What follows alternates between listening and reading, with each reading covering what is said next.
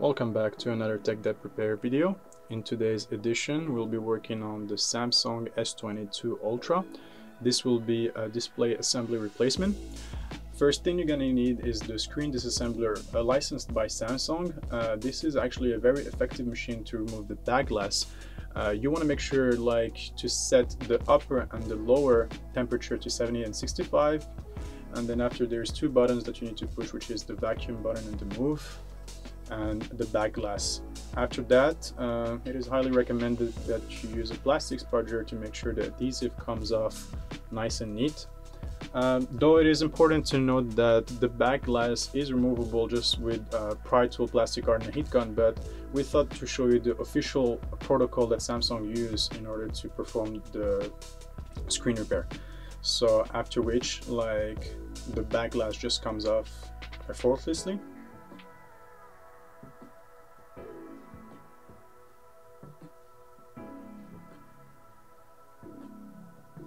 And it would just lift up.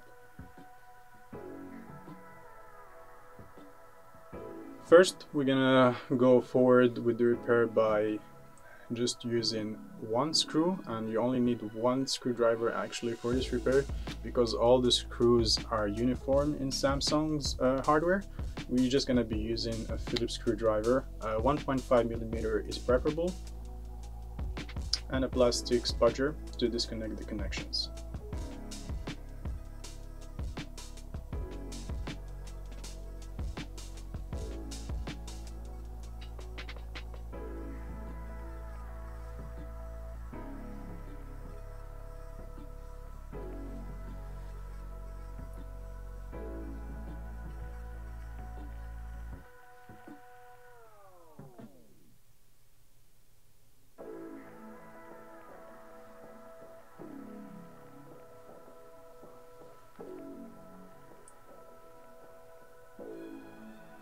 So for the S22 Ultra, there are 18 screws, which we would need to take from the antenna cover all the way to the bottom speaker.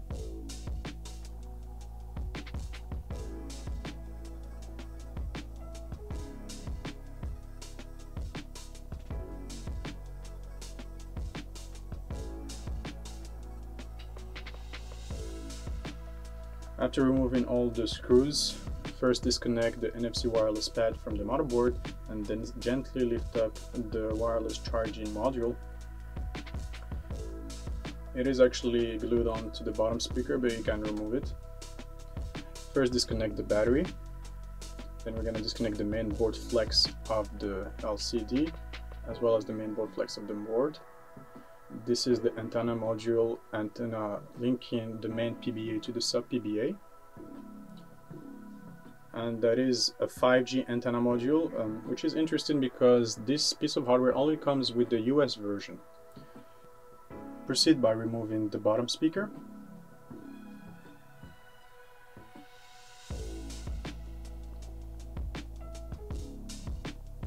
Then moving on, there is the LCD flex connection linking the motherboard and the actual display assembly. We're gonna go ahead and remove it. And this is the main board flex linking the main PBA to the sub PBA.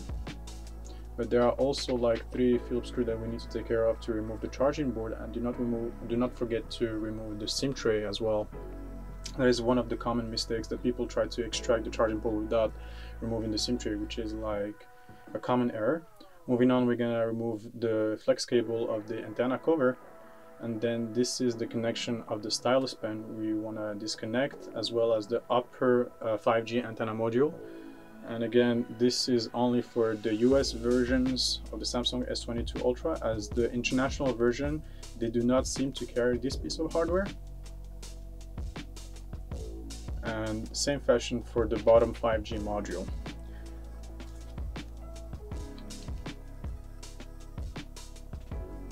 Moving on, this is the upper part of the display assembly that needs to be disconnected, and just like that the motherboard should be lifting up without causing too much trouble.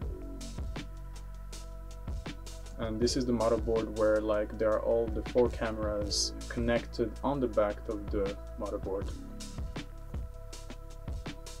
By the way, if you saw any parts or tools in these videos, all the links are below in the description, or visit TEKDEP.com. We do provide advanced data recovery services as well as mail-in repair. Moreover, we ship parts worldwide. Moving on with the repair, we're going to remove the stylus pen.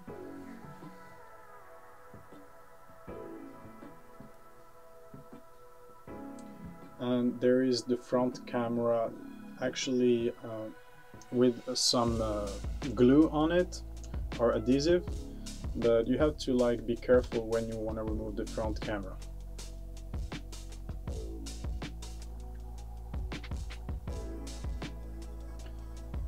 The battery is also removable and needs to be transferred onto the new screen. Certain screens, they do come with the battery already pre-installed, such as the service pack, but most ones they do not come with one, so we would need to transfer the battery onto the new housing.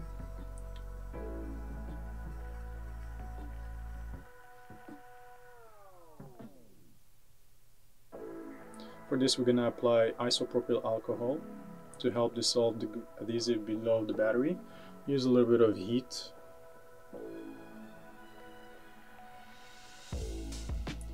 And using a pry tool, gently start from the bottom of the battery and it should just pull off. There you have it. The last thing we need to transfer is the top speaker.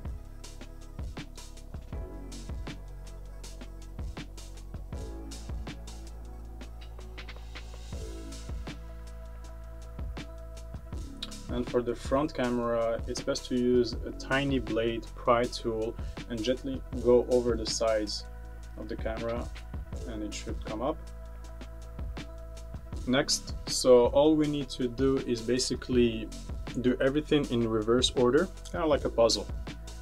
And the display assembly should come without any battery, but it's still OEM. I do not recommend to use any aftermarket parts if available for Samsung, as the reason is that they're not fully compatible. The screen that Samsung uses are like soft AMOLED, so they are very delicate when it comes to that. We're gonna start by repositioning the top speaker along with the front facing camera.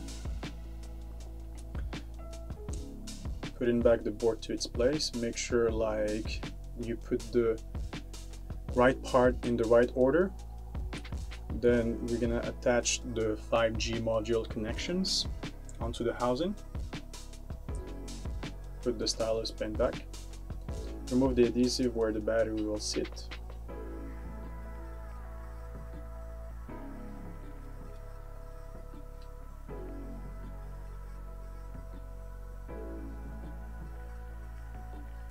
Reposition the charging dock and attach the connection to the main PBA.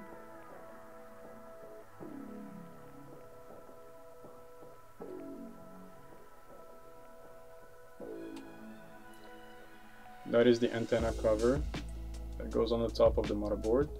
And then we're going to reattach the LCD flex connection. So one thing to note is that those screens, they do not come with the LCD flex. It's a different part that is detachable. And then after, we're just going to reposition the NFC wireless pad and make sure you reconnect it to the board.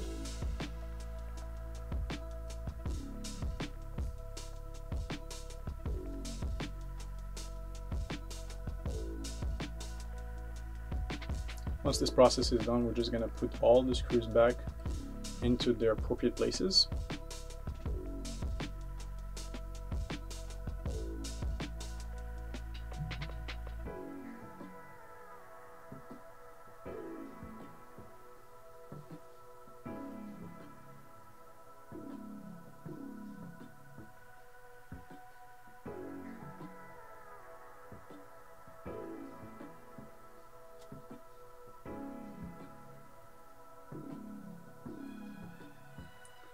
Then moving on, we're gonna reposition the back glass.